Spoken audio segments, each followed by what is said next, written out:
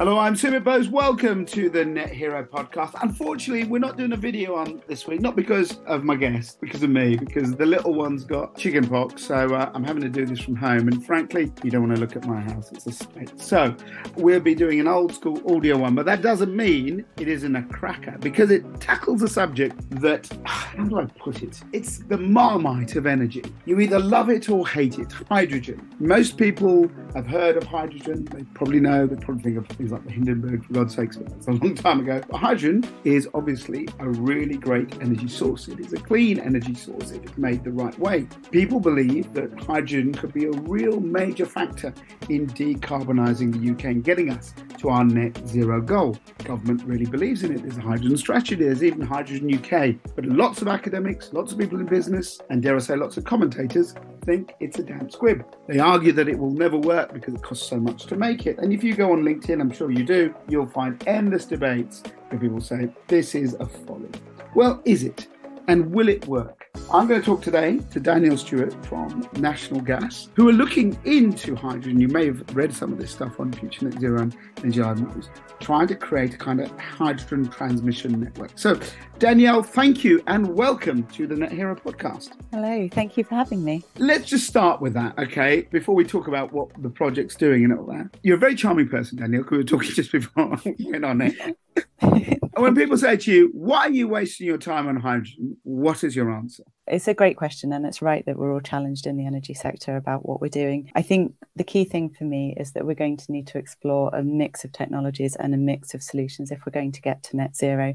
It's a challenge of both scale and of pace, and I can't see that one solution is going to fit all for this. I think there is value in electrification, there's value in hydrogen, there's value in biomethane. All technologies are going to be needed if we're to maintain a secure and resilient energy system in the future. And so when people say you're doing it, you must go to talks, you must go to meetings. I don't know, I'm just a commentator and I get in the middle of the debate when I say, well, I quite like hydrogen. What are you saying? What happens? Yeah, so you do get a lot of that. And as you can imagine, there's a lot of voices in the energy sector with a lot of differing opinions. And I think you have to believe in what you're doing. And I do believe in the work that we're doing. I believe in the science. I believe in the engineering. I'm a scientist by background. I think we have to, as I say, look at all technologies. I don't think we can rule anything out at the moment. What is hydrogen in terms of its role in net zero? Can we sort of take it back to, I know you're a physicist by trade, so this is even better. So we'll go back to the beginning of the universe and the creation. But no, hydrogen, it's not a new source, is it? As I said, people have heard of it probably because of the airships from 100 years ago. But we've been dabbing with hydrogen for about 150 years, haven't we? Yes, hydrogen's not new. It's the most abundant chemical in the universe. It's a low carbon alternative for natural gas, potentially. So it burns when it burns. So at the point of use, it burns without producing carbon dioxide. So that means it's a cleaner and greener alternative to natural gas. It can be produced and stored here at scale in the UK. It can ensure that we have ongoing energy security in the transition to net zero. And it can easily be transported through our existing pipelines and infrastructure that we have here. So there's a lot of potential for hydrogen. There's parts of the UK industry that perhaps can't electrify, but they could use hydrogen. And this could save thousands of jobs in the UK. But also it represents a historic opportunity for the UK to build new job creating industries. So government acknowledges or believes that we could have up to 100,000 jobs by 2050, which really can boost growth and opportunity in parts of the country that would otherwise be left behind. So a lot of potential for hydrogen as an alternative to natural gas, which we know is not sustainable to keep using it in the way that we do today. The big thing about gas, and I'll just call it gas for now, is that we have got it so much, it's so commonplace. It goes where everyone is accessible. You can't really stick a heat pump on the 23rd floor of a tower block, but gas pipes go up there. Yeah. A lot of people have just grown up, I have, with gas as our form of heating, our best form of cooking. So just putting aside the carbon for one moment, there is a thing about gas, its ease of use, that is quite sort of, if we got rid of it and we went all electric, there would be a sort of a cultural issue as well, let alone a kind of net zero and kind of use. There's almost like a practical issue around gas, isn't there? There is, and 85% of our homes today are heated using natural gas. We're used to it. Many of us don't even think about how the gas reaches our homes. It's just there and it's available when we want it. So it's a huge challenge when we want to think about moving to more sustainable sources of energy. It's not decarbonisation at all costs. We need to think about moving to a more sustainable future, but in a way that is affordable and maintains energy security for everyone. So that fair and equitable transition to net zero is really, really important. So absolutely, it's going to be a challenge, and behavioural change is a big part of that as well. Yeah. We need to bring people along that journey with us. Yeah, I mean, your boss, John Butterworth, who spoke at our Big Zero show, like John, we have good conversations. And that's one of his big things is, gas can be part of the solution for an equitable transition. And that is very important because it's all very well, right now it's kind of, few people who are wealthy can have solar panels and all of this stuff. It's all quite expensive. And hopefully all the price of that will come down. Do you believe that if we can sort of clean up gas can fill a role to do this kind of more, equitable way of transitioning? I do, and I think it's going to play an essential part in the energy mix. So natural gas today plays a key role, a critical role in the UK's energy supply. It helps to preserve UK's energy security so that people get the energy when they need it. But we do recognise we need to move away from fossil fuels, and we need to do that quickly. Hydrogen is a gas, it's an alternative gas, and that does present an opportunity for the UK to maintain its security of supply, continue to use gas in the way that we use it today, perhaps less energy demand in the future for gas, but still as a complementary solution to increase electrification from renewable. Today, it's like an insurance policy for the country. So when the system's under a lot of stress and demand for electricity is high, gas can come in and help to generate that electricity. There were 260 days last year where gas supplied over 30% of the nation's electricity. So if you think about what would happen if gas wasn't there, I don't really want to think about that necessarily because it would put us in a tricky situation. I mean, look, I'm just looking. We're recording this today and it's a sunny day. And actually, we're doing very well on renewables, 70% from renewables on the national grid kind of generation thing. 6% is fossil fuels. And that is all gas at present, right? And obviously, you're right. When the weather shifts and we haven't got as much solar and wind, then gas fills it up. So in terms of cleaning up gas, why is hydrogen seen as a real kind of go-to solution? What is it? You said that it burns cleanly for a start. Is it practical to be used? Because a lot of people worry about the explosive nature of, general gas has an explosive nature, but hydrogen has always been one that can ignite so quickly. So let's go through a few of the myths. Can you transport hydrogen gas safely in our current gas pipes? Yes. So there's a lot of work being undertaken at the moment. So I think the first thing to say is that we won't see hydrogen in our energy system unless it can be made safe. Right. And we work very closely with safety regulators in the UK, so the HSE, to make sure that we have all of the necessary measures in place. And there's a lot of testing and innovative projects that are taking place right now to ensure that it can be safely and reliably transported around the country for different purposes. National Gas has a number of projects. There's two key flagship projects, Project Union and our Future Grid project, looking to do this. Our Future Grid programme is looking at how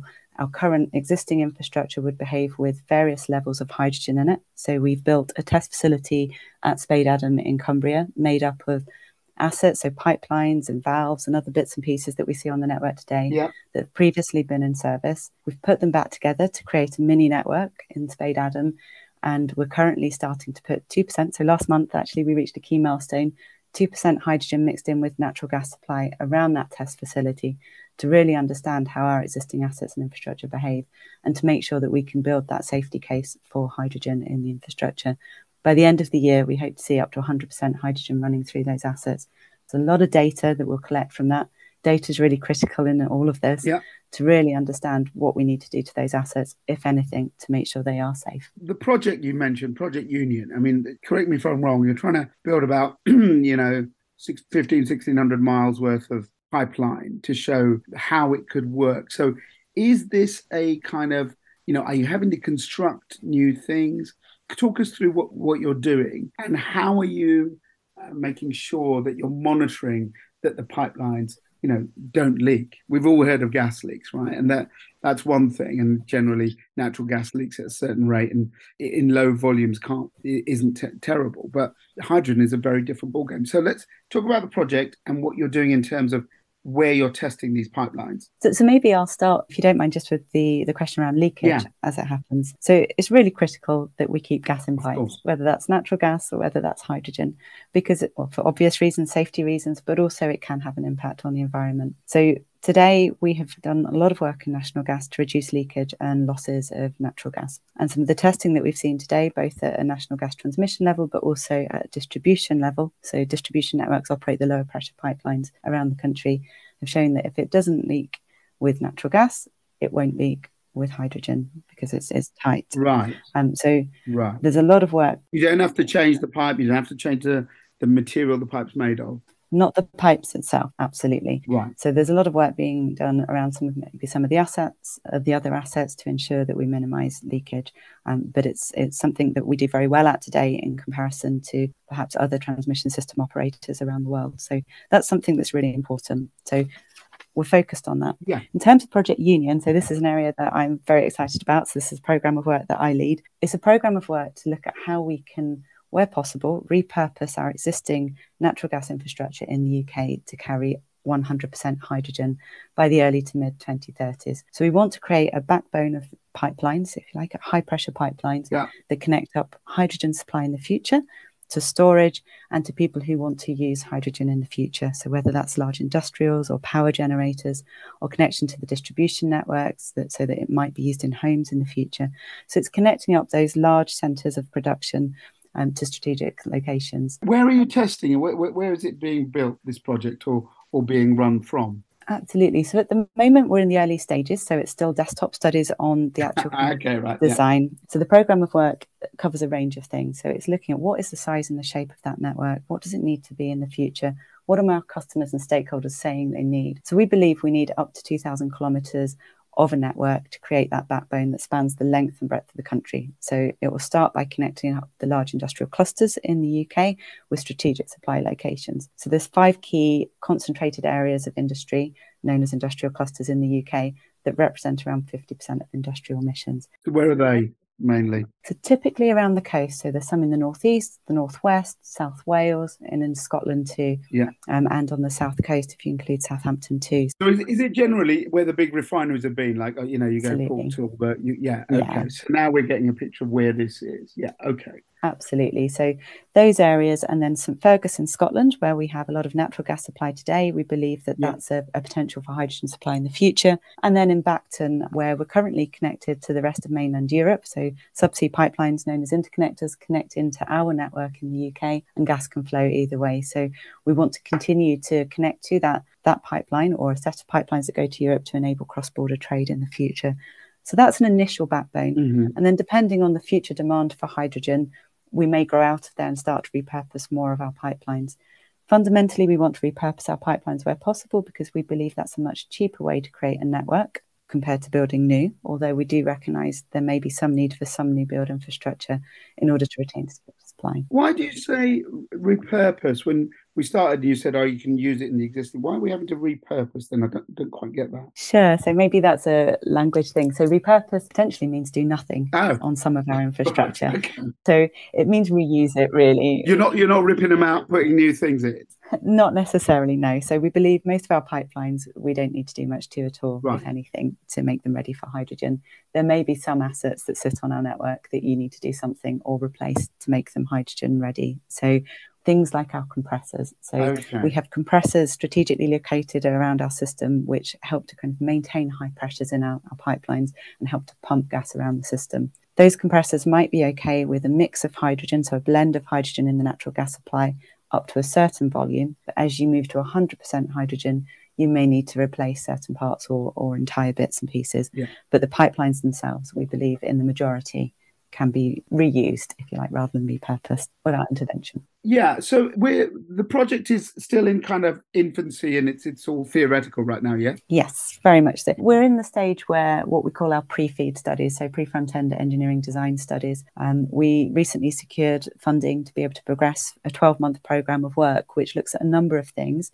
it looks at where would you start the transition of the network to be able to repurpose it for hydrogen, and where would you finish and where would you go to in between, and the timing. And that will be very much dependent on customers' needs and drivers. It will be dependent on policy and where it might be easiest to repurpose some of our assets. So where we've got long stretches of pipeline that maybe don't need a compressor to be replaced on it. The second key thing under our pre-feed studies is looking at which of our pipelines. So we have multiple pipelines around the country. Which ones would we want to take out for hydrogen, and which ones would we want to keep operating on natural gas so that we can continue to supply natural gas over that transition? So that's our pre-feed study. Right. And then we've got number of other market enabling activities that we're looking at too. It's not just about the infrastructure. We're looking at the supply chain. Is it ready? So manufacturing capability to support such a project, skills and resources and the people needed in the future to operate a net zero energy system. We're looking at our policies and standards for engineering standards. We're looking at a whole range of things. So a lot of activity over the next 12 months. When will we see any of this? So all this is great. When you actually start changing some pipes or repurposing or starting to put hydrogen in the system, are we talking 5 years, 10 years, or will it be quicker than that? Great question. So we have an ambition to start conversion, or perhaps construction, but conversion from 2026, which means we need to have done all of our detailed engineering design studies ahead of then. So that's our ambition. And we'd like to see that 2,000 kilometre or 1,500 kilometres, whatever the ultimate number is, of backbone in place by the early to mid 2030s. So it's a really ambitious programme. Let's go through a few things. Thanks for explaining. I think people can understand it. The general way that gas has worked in this country is we've got it. Either it comes in, so let's park that for now, but big containers, and they come into a port and off it goes and you take it out there, or it's from the sea, right? Mainly the North Sea. Will hydrogen come from the same route? Because there are many different ways of making hydrogen. Probably the listeners have heard of it, but one of the things people are talking about is using things like existing wind farms and spinning off creating hydrogen using the energy there. But I don't know where it could come from elsewhere. So what I'm trying to get to is, at present, we've got refineries who are built on places where there are gas beds, and that's where they all come in. Will that be the same story for hydrogen? Another great question. So we believe that hydrogen will land in bulk at some of the same places we see natural gas in bulk today. So the reason for connecting up those large industrial clusters is that we believe that that's where we'll see hydrogen production at scale in the early days. And then those strategic locations such as St Fergus, which is where we have a gas terminal today, and Bacton that I mentioned earlier. So at scale, that's where we believe it will happen. As you rightly mentioned, there's a number of ways of making hydrogen, and they're often referred to as colours. There's all kinds of colours, the full colours of the rainbow, blue hydrogen, green hydrogen, pink, and many others. Depending on how it's made, that will determine geographically where you might see it. But that's what I'm saying. The grey hydrogen people talk about as a byproduct from, the hydrocarbon industry. That might be somewhere very different to where your refineries are. Or, and green hydrogen can be made anywhere, technically. Yes, exactly. So what I'm trying to get at, and, if for balance, won't people say, well, hang on a second, you're trying to base this on an existing gas network and you're not thinking of where the future might be? Yeah, so coincidentally, unfortunately, however the way you want to look at it, we believe our network happens to be in many of the right places to be able to access that hydrogen production. That's always a good one. Here's one I made earlier. That's good. I like it. Absolutely. So it's a Blue Peter version of, we have our network, it's ready to go. So in the most part, that's the case. But you're absolutely right. Green hydrogen, which is hydrogen made from renewable electricity and water, could be made anywhere, although ideally located close to electricity connections and where it makes sense, and potentially where wind and solar is being used to make that electricity. So I get it. There are some better locations than others, but we believe the network is more or less in all the right places. So fortunate in that way. Isn't there a criticism? And I'm not massive. I did do science, but I'm not a massive science head. But people talk about the energy density of hydrogen. That it doesn't have as much energy in it as natural gas, and so you have to, has a lower energy volume. So this reduces the amount your pipelines can transport and eventually reduce the amount of energy output. Is there any truth in that? Can you explain a bit about that? Yes. So there's some truth in that. So what I would say is by volume, hydrogen has about a third of the energy that natural gas of an equivalent volume would have, which means that you have to move a greater volume of hydrogen to give you the same amount of energy output. Yeah. However, in the future, demand for gas of whatever kind is likely to go down. So therefore, you perhaps don't need the same size network as you would have today. Yeah. However, there are ways to move that energy much more quickly. So without going into lots of the physics and the science of it, you can potentially move and flow that gas much more quickly through our network than we do today. And you can also look at options to change the pressure at which we operate our network, which again can help flow that gas more quickly through the network. So these are the sorts of tests that we're doing to understand, is that credible? Is that possible? What's the size and the shape of the network that you're going to need to transport the potential volumes of energy that you're going to need in the future? What about the issue about hydrogen itself at the end? Because I got a boiler not that long ago, and I did say to my bill, "Oh, like, yeah, I'd like to get a hydrogen." He went, "Ain't any of about, mate. You can't get them."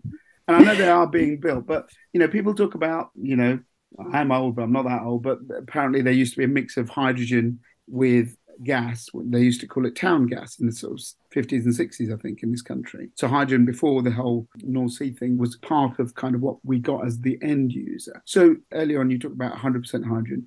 How useful is it? Can we get to using a mix of hydrogen before to help us decarbonize, or does it have to be the 100%? And if that's the case, where does it go for the end user? Blending is typically how we talk about when you've got a mix of hydrogen with natural gas. And there's some key decisions actually being made by government towards the end of this year to look at whether or not at a distribution network level, so the lower pressure pipelines, you can blend up to 20% hydrogen into the natural gas network. But what difference would that make, Danielle, in terms of how much cleaner our gas would be when we burn it? Sure. So 20% hydrogen in your natural gas mix doesn't actually save 20% emissions. It's around 6 or 7% emission saving. Yeah. So blending is very much seen as a transitionary step towards perhaps 100% hydrogen in the future. The reason that 20% is the number that often gets talked about at distribution level is that your existing boilers in your homes don't need to change. There's nothing that would need to happen, and they could accept 20% hydrogen. There we go. Yeah, the cost side of it. Yeah, absolutely. Absolutely. This is the real quandary, isn't it? Which is the science could get us there. You deal with the science, you get cleaner, that's fine. But then there's a cost element that has got to be balanced because we've got to make this affordable for everyone. We do. And we talked earlier about the need for kind of a fair and equitable and affordable transition for everybody. And that's partly why, blending is a potential route through to 100% hydrogen. There's a behavioural thing in there, and getting used to having hydrogen in the network as much as there is kind of technically and environmentally, there's some opportunities there too. It is going to be really critical that we bring people along that journey. Many people say that this is all fine. If you're going to use hydrogen, it'll only be for bulk. It'll only be for shipping or, for freight. It really won't affect businesses. What's your take on that? I think that's an interesting perspective, and the amount of hydrogen and where it's going to be used is still to be fully determined. There's more work to do in that. I think it's clear that there are some industries that can't be fully electrified, and so they're going to need to find alternative solutions, and hydrogen could be one of those solutions. The other thing is there's ambition, obviously, to have a net zero power system, so an electricity system by 2035, but that also needs to be a resilient power system. And we've mentioned already there are days where perhaps when the sun isn't shining and the wind isn't blowing, to coin a term that's possibly overused these days. Not Exactly.